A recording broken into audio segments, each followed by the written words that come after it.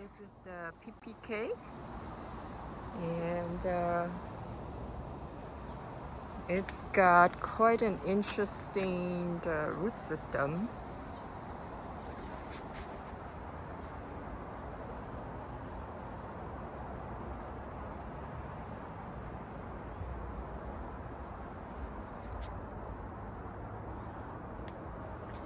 So I remove about 1, 2, 3, 4, 5, about 6 pots of soil from this pot here.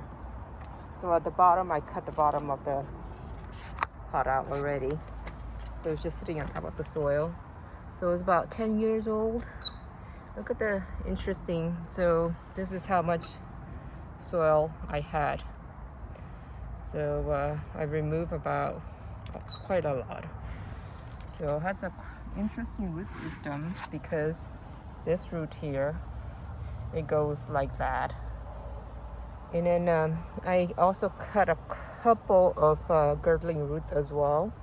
It was like right here. And this one right here, you can see the mark here too. So I cut quite a few. All right, so I want the trunk to be clear, kept dry. So I have perlite here in the middle. Hopefully that will work.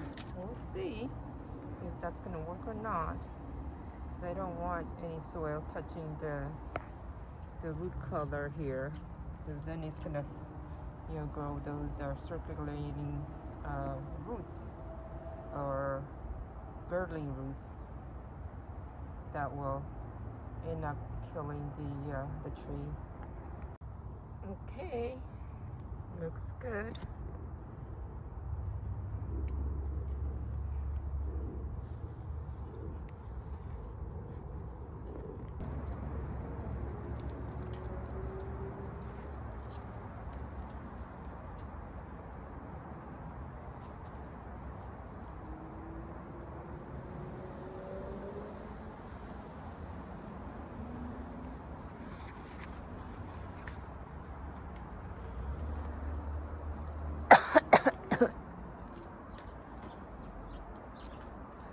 Couple of flowers here.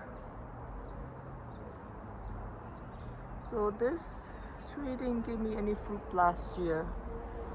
Also, I think I noticed some dieback as well on the branches.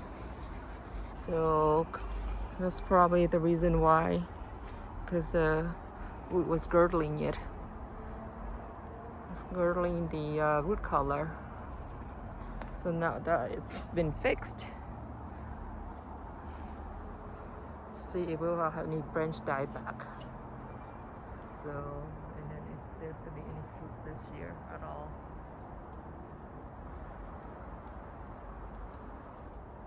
So I see 2 flowers.